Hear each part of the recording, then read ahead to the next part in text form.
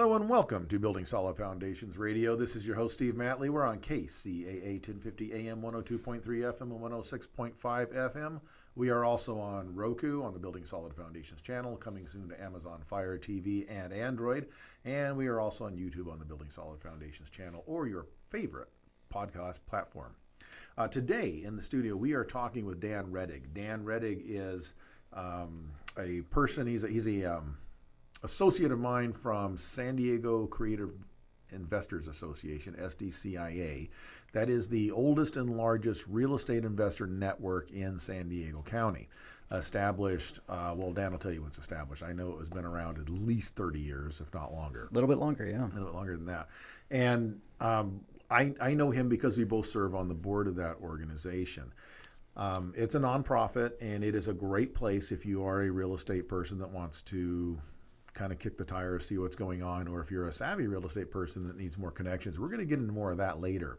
But right now, I want to talk to Dan about who he is and where he came from. So Dan, welcome to Building Solid Foundations. Hey, Steve, thanks for having me. All right, so first of all, like we said, tell us a little bit about yourself. What's your background? Well, I have always been interested in real estate.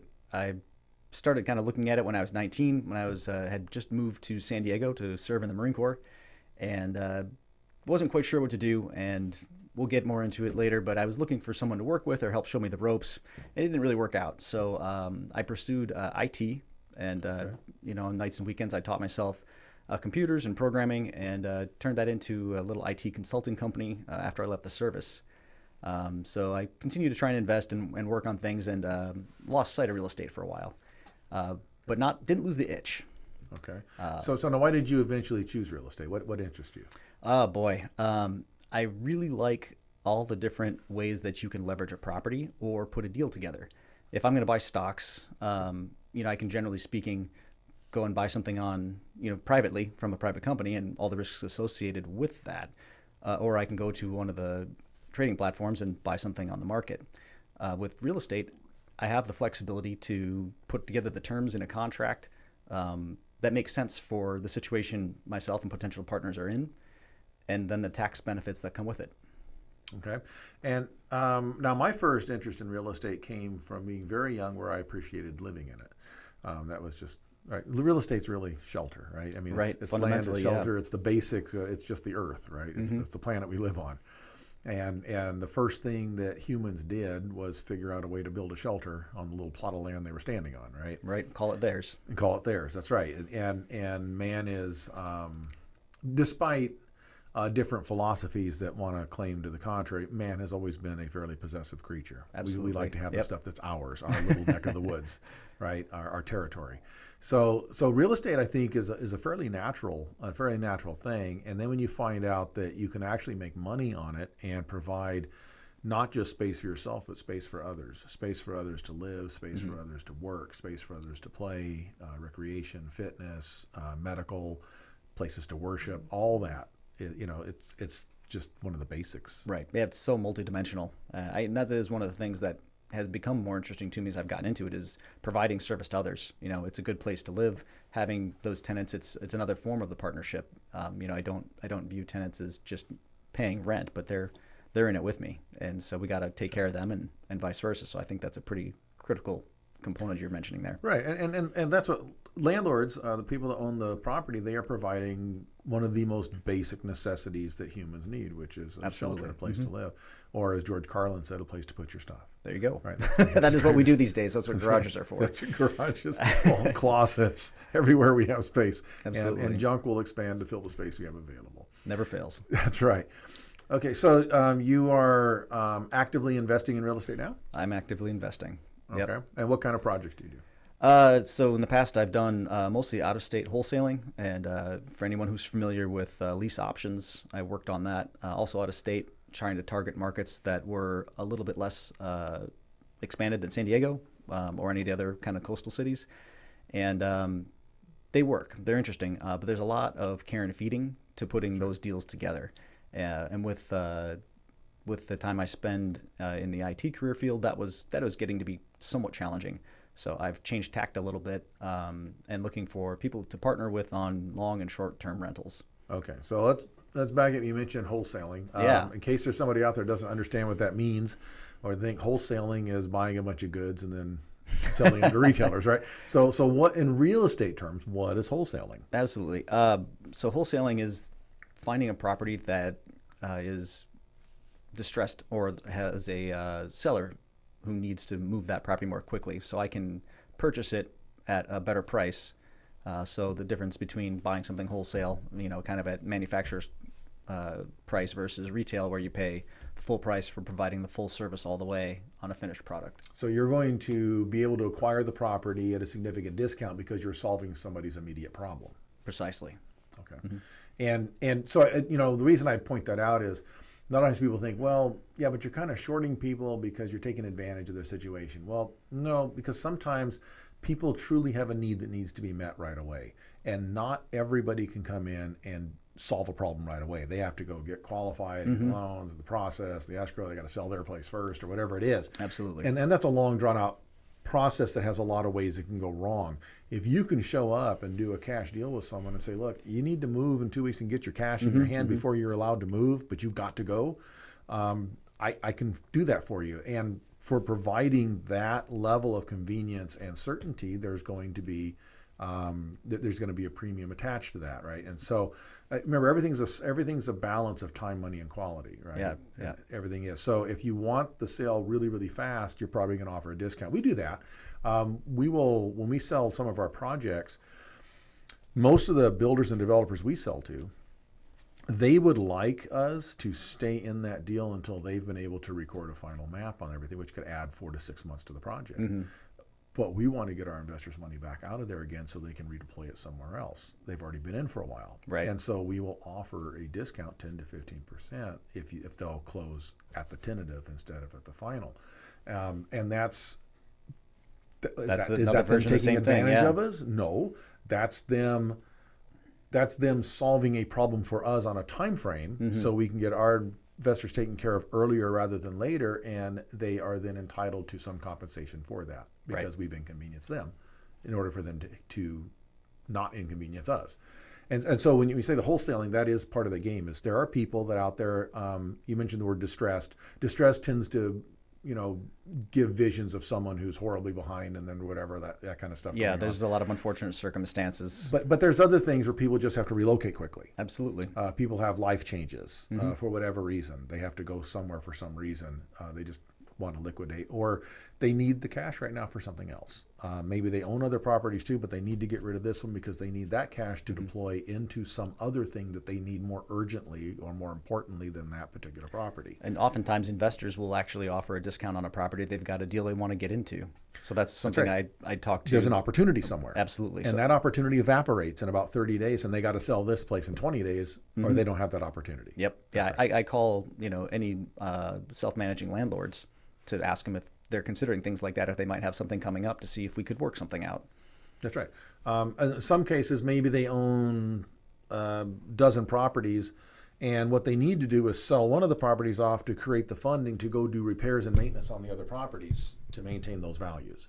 And there, a lot of times you can be a landlord and have on paper a balance sheet look really good, but you're cash poor. Right. Especially in markets like, say, California, where you have a very low cap rate. Because acquiring land costs so much versus what you can charge for rent. Yeah, half the property generally. So sometimes you may have to cash something out in order to invest in the remaining properties in order to protect that investment that you have. And so it's so that's wholesaling. And then you mentioned lease options. Yes. So lease options are? This gets a little more complicated. So a lease option is fundamentally renting a property to someone with the option to purchase it in the future for an agreed upon price now. So that's what they used to call rent to own? It's a rent to own. That's right. That's right. And so I stay in the middle of those to manage aspects of finding an appropriate tenant and managing that so that the seller doesn't need to. And that is another one of the services that I provide is handling the situation. So someone who doesn't necessarily want to sell a house but can collect some of the rent through the future and then eventually avoid some of the tax implications consequently, also knows that they've got a buyer who's taking care of the house like it's their own because they want to have that deed in their name in the future. So they're a renter who is working on becoming the owner, and they will take care of the house as if they're the homeowner. Absolutely. As opposed to a transient renter who may or may not take care of it as well. Right. Yeah. Okay. So there's a lot of advantages on both sides, but as I mentioned earlier, that it's a little more involved, and keeping up with the details of it requires you to be very, very, very organized. And that can help people that are struggling with that. The biggest problem people have jumping from renter to homeowner is that down payment. That down payment. That down payment is a killer, and it's very difficult for people to save up. Nowadays, what, $150,000? It's a tremendous amount of money. Yeah. My time in the service got me a VA loan, and that made that a heck of a lot easier. The dollar down deal. I can't imagine how hard it must be, especially now these years later, to qualify. This is a heck of a market. FHA is a 3%, but 3% of a $800,000 house is still a lot chunk of money. But if you got to come up with that traditional 20%, that is a lot of cash and very difficult for people to save up. Yes. So the rent-to-own deal, or that lease option, provides an avenue that gives them not just some hope, but a path. It gives them a definite path forward that if they stay on that path, they can eventually own that house. Yes, and typically in a 2 to 5 year window, while they're living in the house already. So it is theirs, it is home. That's right. And they're just working towards it, while they build equity. It's a fantastic opportunity. It's they're doing installment payments for the down payment, and then we'll do installment payments for the mortgage. Yep. We're gonna have to take a break. This is Building Solid Foundations Radio. My guest is Dan Rettig, and we will be right back after this. Don't go anywhere. And we have a lot more to talk about, like strategies for real estate.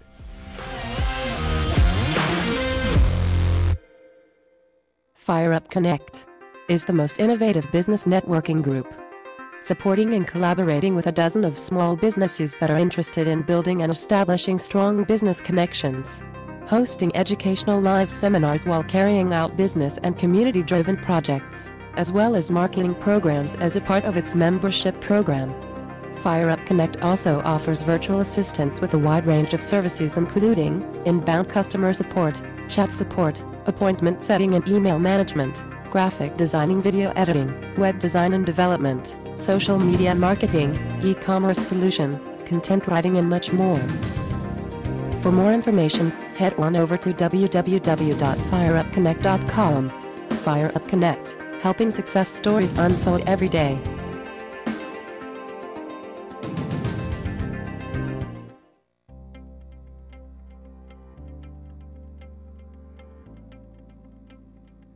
The toughest part in the lending process is patience.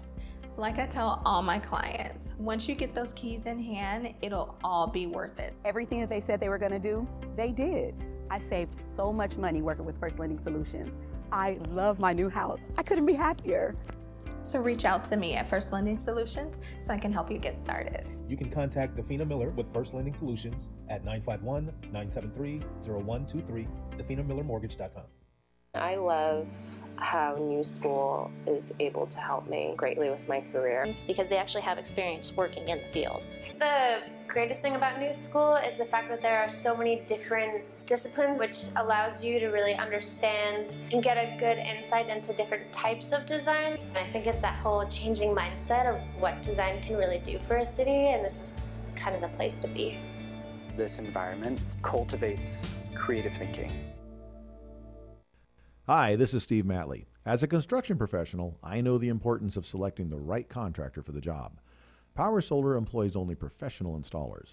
Power Solar will provide a knowledgeable consultant to help analyze your current electric bill, identify site placement, and correct solar technology for your home. Contact KCAA producer at gmail.com for a free financial savings proposal with no obligation, or call 951-551-1350 and ask for Ken. Again, that's KCAA producer at gmail.com or 951-551-1350 and ask for Ken.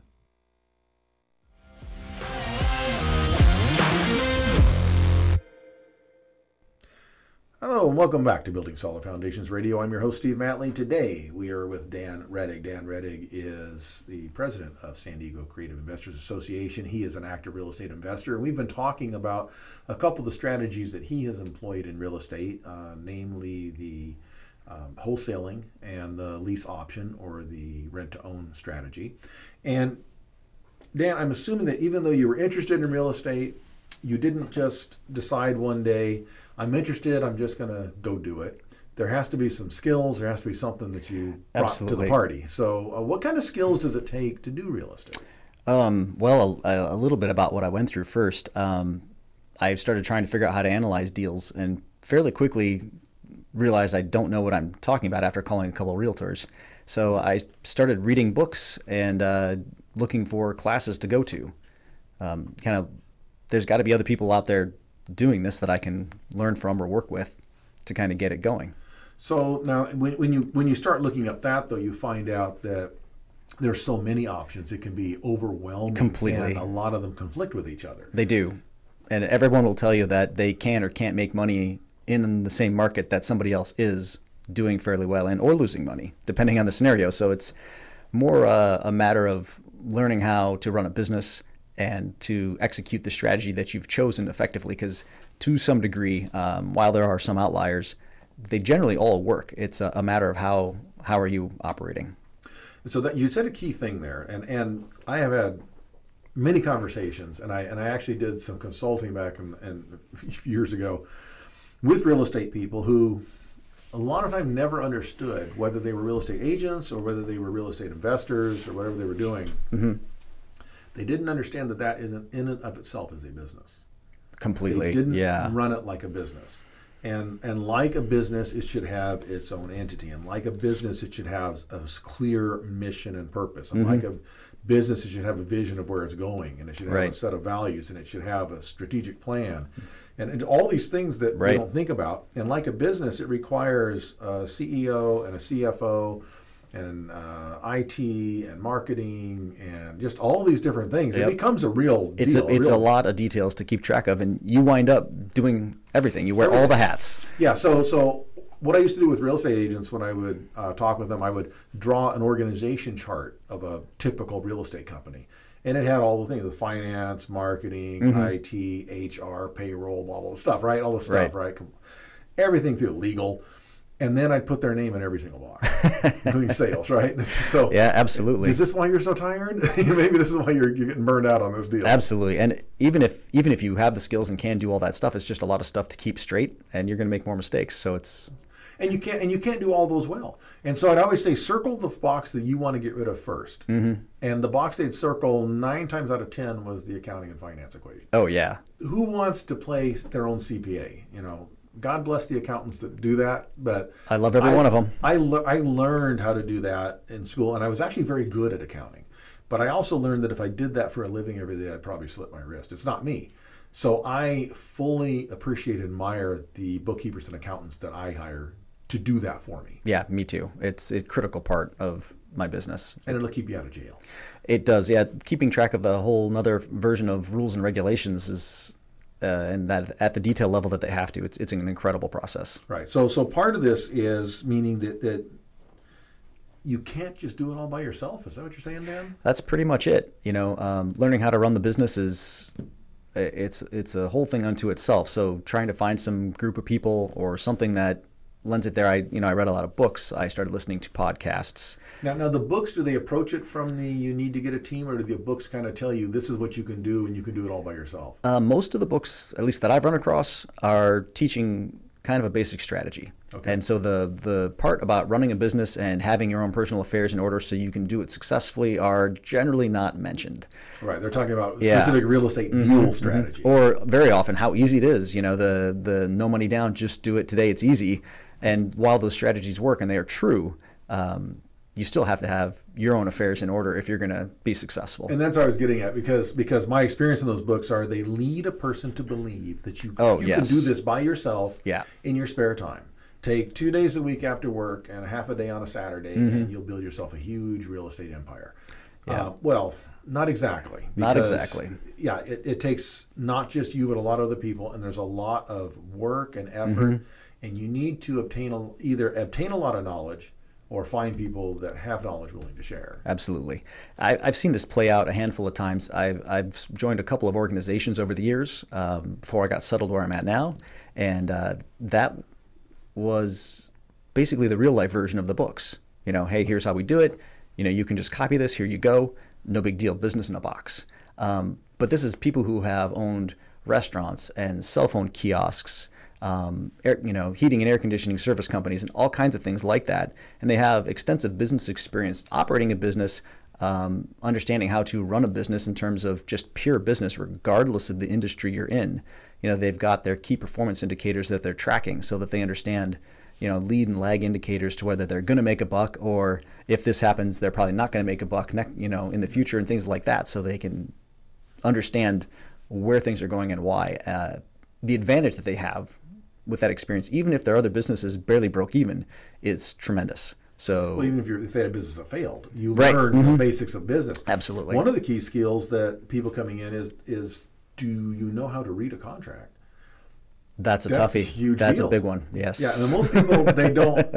It's not exactly the kind of thing you want to curl up by the fire with a nice cup of tea and read this thing. No, this is boring, tedious, horrible stuff with all this language that you may not understand, but you've got to know every single word in there, and you have to understand what it means and what's left out. The unsaid is, at least I've found, to be more painful than what's said. It's not understanding something. I usually still have some inkling as to what it could have meant, so I'm at least a little bit prepared. But what's not in there that can get you that's hiding around the corner. That's right. And so I find those are things that people that have done business understand, those basic things. Right. People that have some kind of, now you came from IT. IT is a project-based very much business. So you brought that to the table because real estate is a project-based business. And the difference between that, so you have the business as the ongoing, this is the entity that goes on every single day, and there has to be cash flow, we have to do accounting, and we have to file tax, all this kind of stuff. And then you have the project, the individual real estate investment. It has a finite start, and even if you plan on holding, there's a finite end somewhere in there. Yep, right? At some point, usually 27.5 years. That's right. There's a list of resources that are tied to it, and a sequential list of tasks that must be performed at different levels, often overlapping and concurrent. That defines what a project is, which is different than the ongoing entity where you just do the same. Just keep on doing it over and over, forever and ever and ever. And so bringing that in, that's an advantage you have that other people coming out of a non-project-based business may not know. Absolutely. And having that familiarity really helped me out a lot, and how to turn that around. Then all the things that a typical corporation provides when you're working for them, you have to start to backfill. And so it sounds easy to go out and get your health care and other things in order, and if you have some employees, how to pay them, whether you get some service through Intuit or Augusto or whatever, but tying it together so it makes a buck. That's the trick at the end. Yeah, and when you're starting off, when you look at that list of all the things I got to do, and saying, I can do better if I get other people to do it. Now the problem is, but I have to pay those people in order to do these things for me. Yep. But I haven't made the money yet on it because I have to do the work before I get to the point where it generates money. This is the conundrum people find themselves in. It's a little bit of a churn, absolutely. I've solved some of it. As we mentioned earlier, though, with the hiring CPAs and accountants, that's super helpful and on a contract basis, so that gets that moving. But you have to do that before you made money on it. Yeah, there's a certain amount you have to bring to the table. That's right. And I've also hired virtual assistants to help me out with specific tasks, especially things that churn over and can be done consistently, since that's a lot easier to teach someone how to do and then repeat. And, they help out a ton. But again, I have to bring enough money to the table depending on the skill sets, to pay somebody $5 to $25 an hour wherever they happen to reside in the world. So you've got to know where you're going and why, and kind of what your trajectory is. Like, I need to make a couple bucks, to the tune of whatever by this time, or I need to make a go, no go decision. Yeah, and so that means there's some planning that has to happen. Any business, when you start it off, has to have some planning, and part of that planning is I need to save enough money aside to capitalize what I need to do before that business starts generating some money.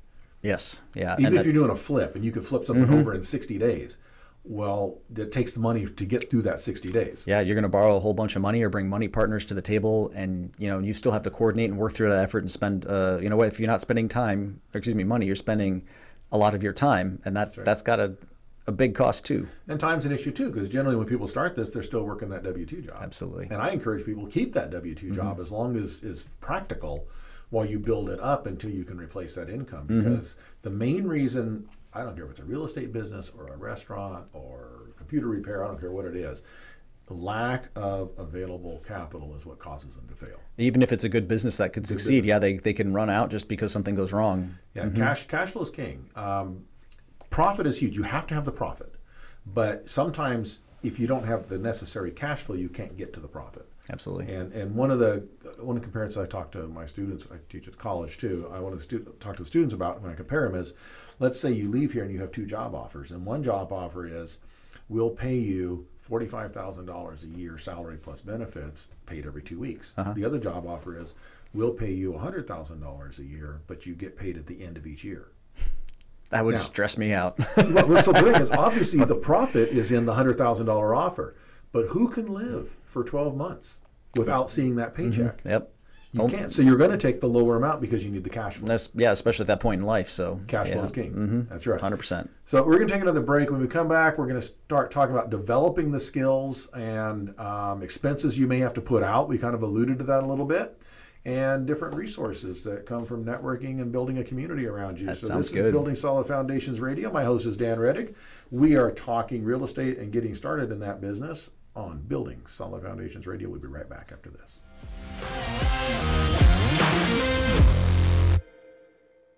FireUp Connect is the most innovative business networking group, supporting and collaborating with a dozen of small businesses that are interested in building and establishing strong business connections, hosting educational live seminars while carrying out business and community-driven projects, as well as marketing programs as a part of its membership program. FireUp Connect also offers virtual assistance with a wide range of services including inbound customer support, chat support, appointment setting and email management, graphic designing, video editing, web design and development, social media marketing, e-commerce solution, content writing and much more. For more information, head on over to www.fireupconnect.com. FireUp Connect, helping success stories unfold every day.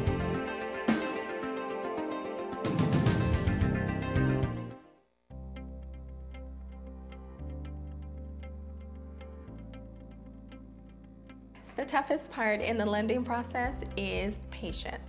Like I tell all my clients, once you get those keys in hand, it'll all be worth it. Everything that they said they were going to do, they did.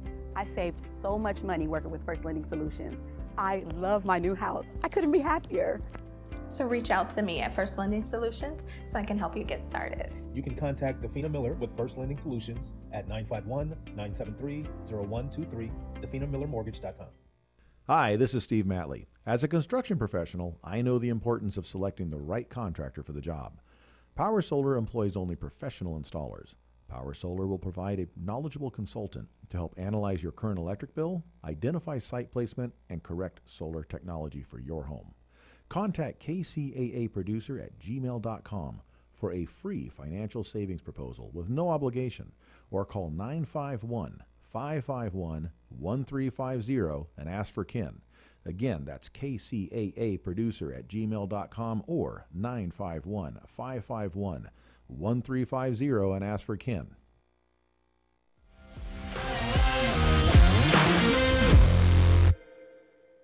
Welcome back to Building Solid Foundations Radio. This is your host, Steve Matley. I'm in the studio today with Dan Reddick. We are talking about real estate investing and getting started in the business and Dan's journey.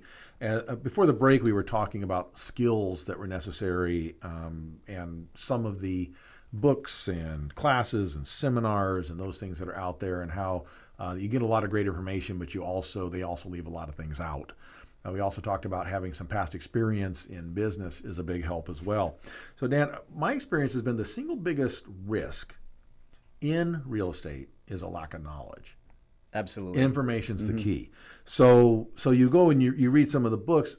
That's okay for basic strategy ideas and those things. But if you're going to do a specific real estate transaction, you're going to need a lot more information. A lot more, yeah. Where do you find this knowledge? There's a lot of experts out there, and so tracking them down is the thing. And I think most people are familiar with calling some contractors, get 3 bids is kind of the golden rule.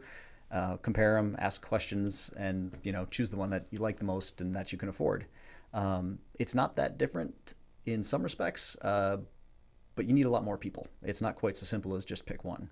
So you have to build your network. You're going to need, depending on your strategy, the accountant CPA to help you run your business. You might need a realtor to help you find or sell deals.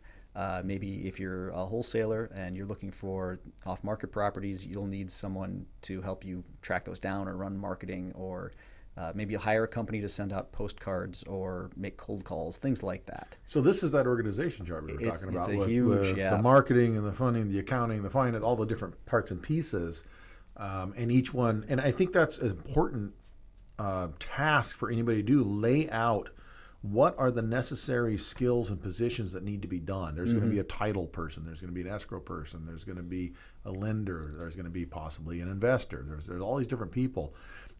And figure out where do they fit in the equation, and then decide who do I go to for these things. Absolutely. And a critical piece of that is to know what you're good at or what you like doing. A lot of people get into it and say, sure, I can do this. Carlton Sheets, at 2 a.m. on my TV said, I can do this, no money down. And as true as that is, if you're not, if you're going to go after that strategy, you need to say, okay, am I good at marketing? Can I write this mail piece? Can I answer the phone and take the time to really empathize and understand what someone needs to solve, and be able to build a rapport and do business with them? You have to know if you can do that stuff. And sometimes you try and maybe you need to hire somebody out or choose a different strategy. You mentioned mailing out a piece. Okay, that involves graphic design, copywriting, right? Copy is tough. Layout. Copy is tough. That's right. So all this stuff that we don't even think about. Right. Real estate, that's got nothing to do with graphic design and, interactive media. Sure it does. A tremendous amount.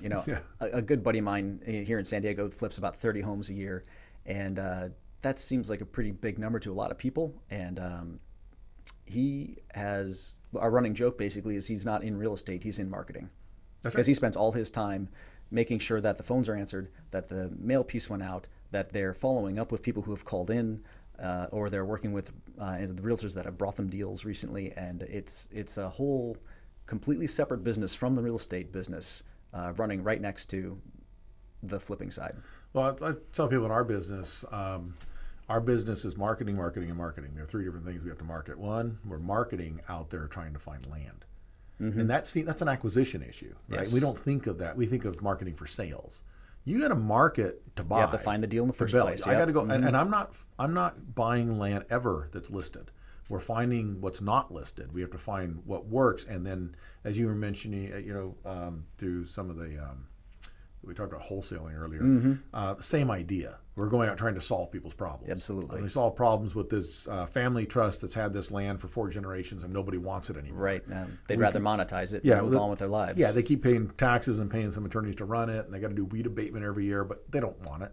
And it's just foul just costing them money in land. taxes. Yeah, exactly. It's a hassle, right? So they'd rather make money on it, right? Just liquidate it. And it started with a couple who passed it down. Now it's a group of disconnected cousins that own it, right? And that's kind of what happens, right? Oh wow. Yeah. So we're solving that problem. So that's marketing for land. Second, we're marketing for money.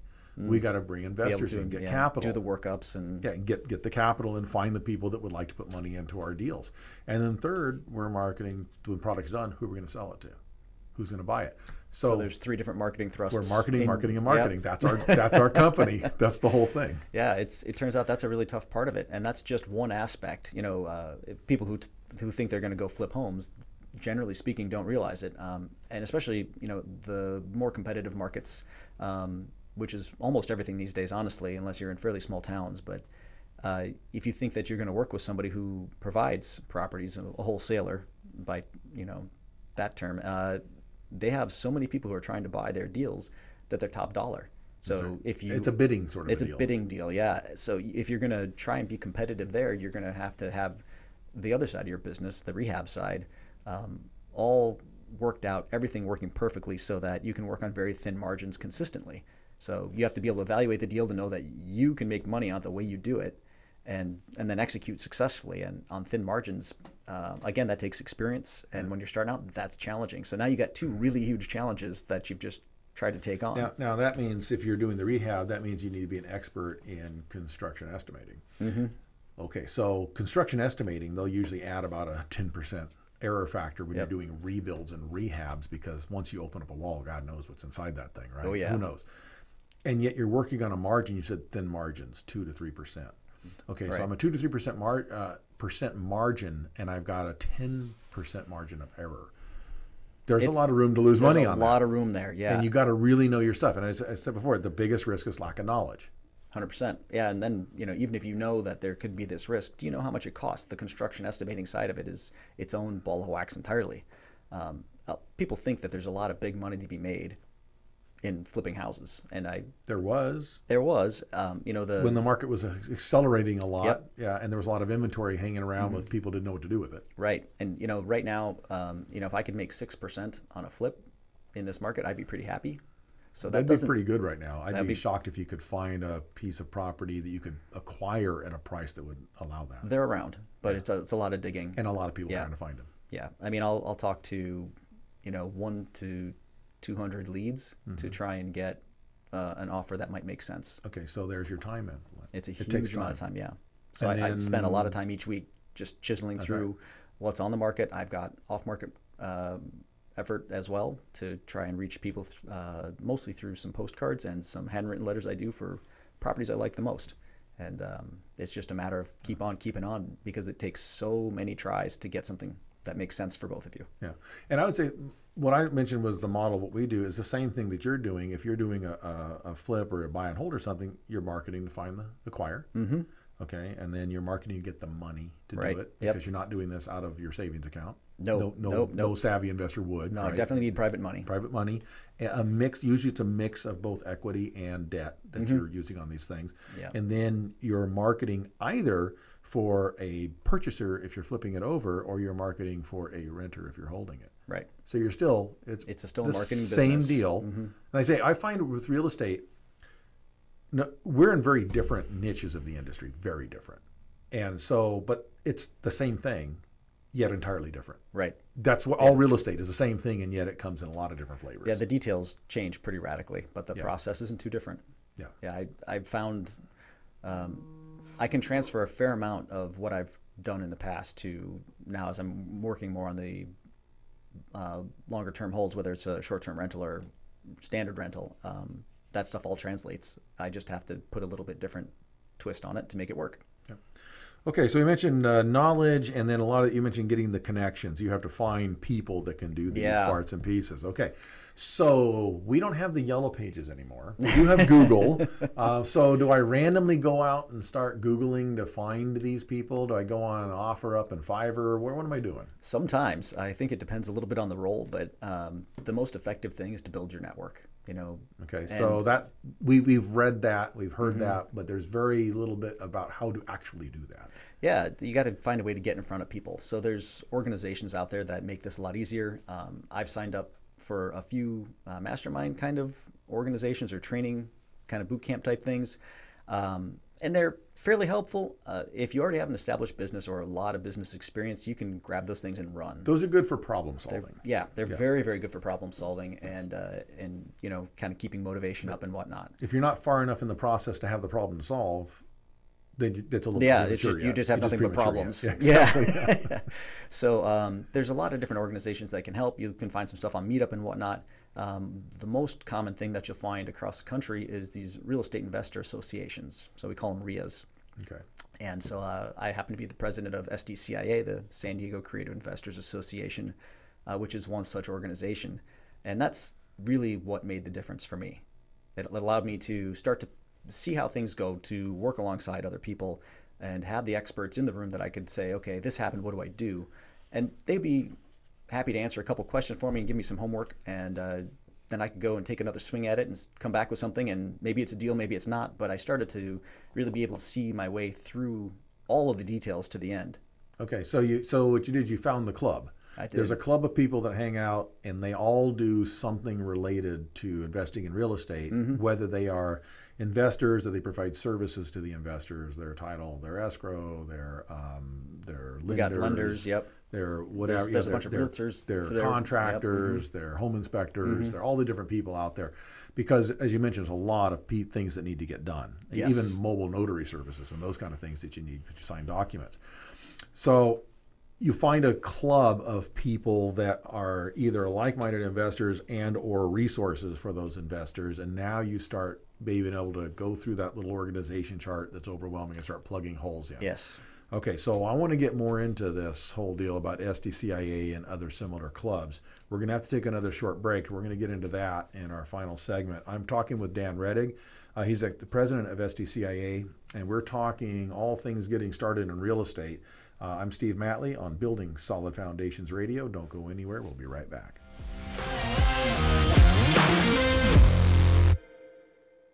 FireUp Connect is the most innovative business networking group, supporting and collaborating with a dozen of small businesses that are interested in building and establishing strong business connections, hosting educational live seminars while carrying out business and community-driven projects, as well as marketing programs as a part of its membership program. FireUp Connect also offers virtual assistance with a wide range of services including inbound customer support, chat support, appointment setting and email management, graphic designing, video editing, web design and development, social media marketing, e-commerce solution, content writing and much more. For more information, head on over to www.fireupconnect.com. FireUp Connect, helping success stories unfold every day.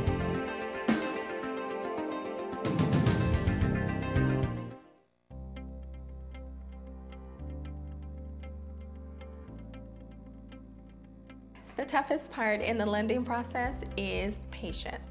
Like I tell all my clients, once you get those keys in hand, it'll all be worth it. Everything that they said they were going to do, they did. I saved so much money working with First Lending Solutions. I love my new house. I couldn't be happier.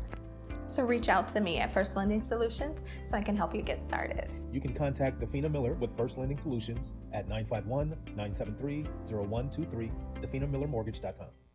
Hi, this is Steve Matley. As a construction professional, I know the importance of selecting the right contractor for the job. Power Solar employs only professional installers. Power Solar will provide a knowledgeable consultant to help analyze your current electric bill, identify site placement, and correct solar technology for your home.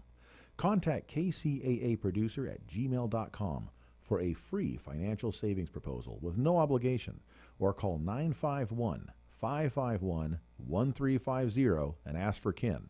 Again, that's KCAA Producer at gmail.com or 951-551-1350 and ask for Ken.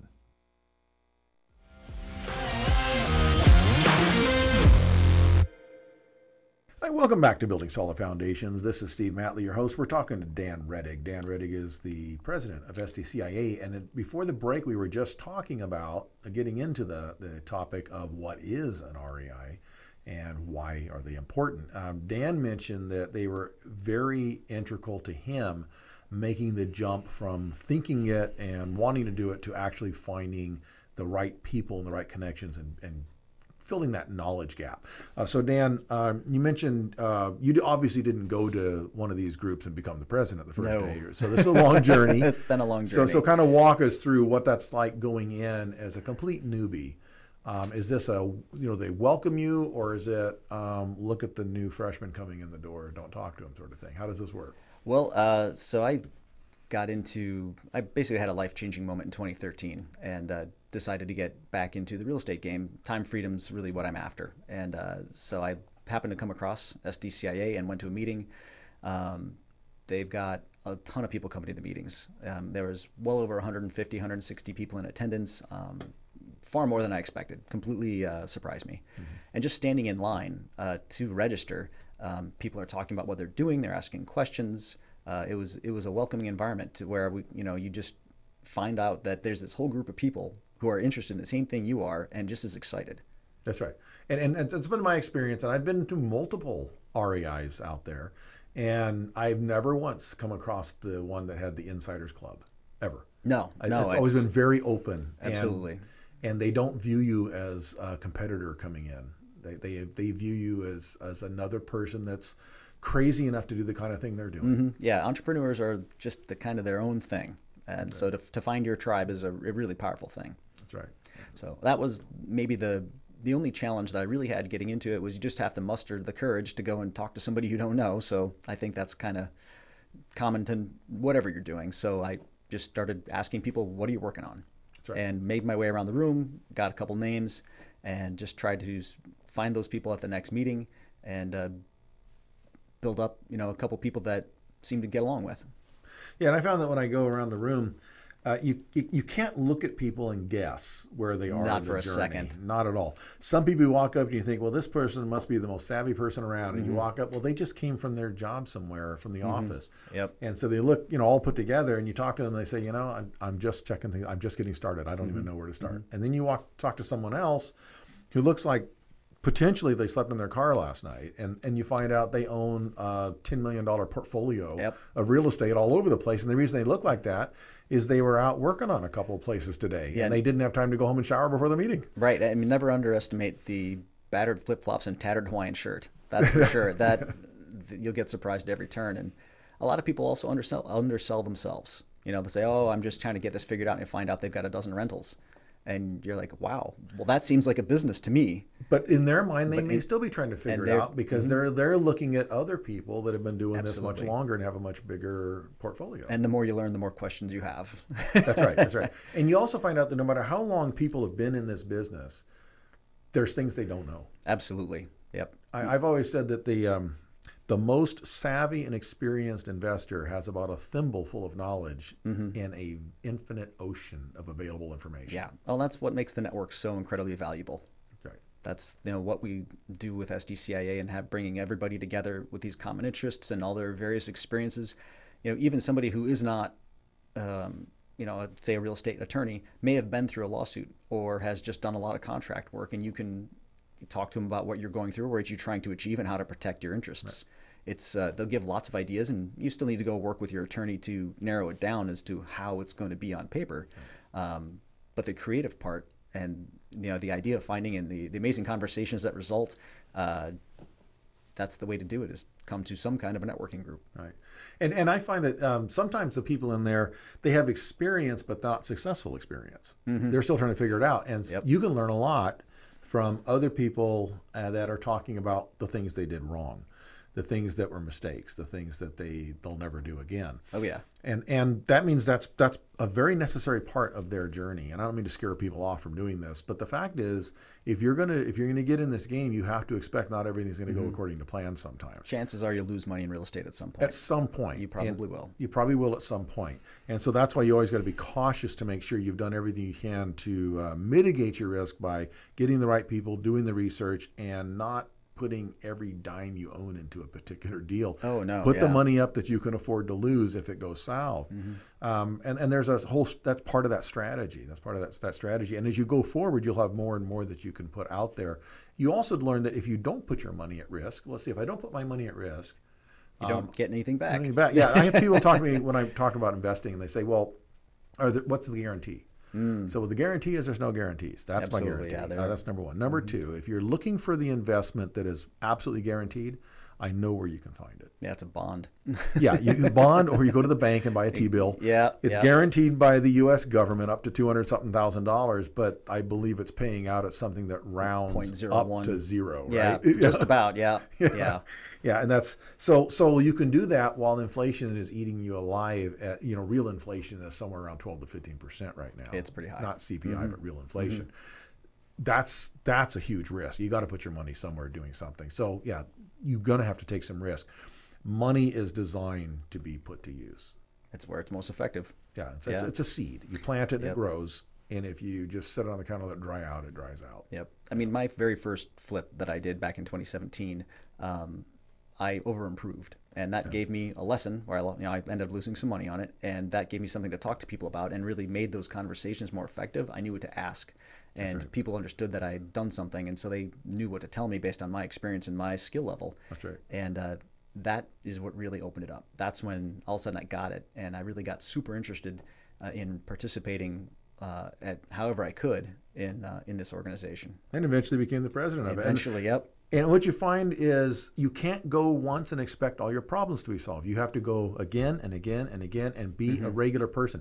People will do business with who they know, like and trust. Yes. And that takes time. You build a relationship, and it's invaluable. SDCIA.com is the website for the San Diego Creative Investors Association, SDCIA.com. Visitors are always welcome. We're running out of time here, Dan, so we have a great conversation. I think we could go on for another hour we could do here. Another whole segment. But we got to wrap it up. We're going to run out of time here. So this is Building Solid Foundations on KCAA. My guest today has been Dan Rettig. He's president of SDCIA. Again, go to sdcia.com if you're interested in finding out about that or other associations related to real estate. I'm Steve Matley. This is Building Solid Foundations Radio. We will see you next week. And until then, have a fantastic week and try something new this week. Thanks for having me, Steve.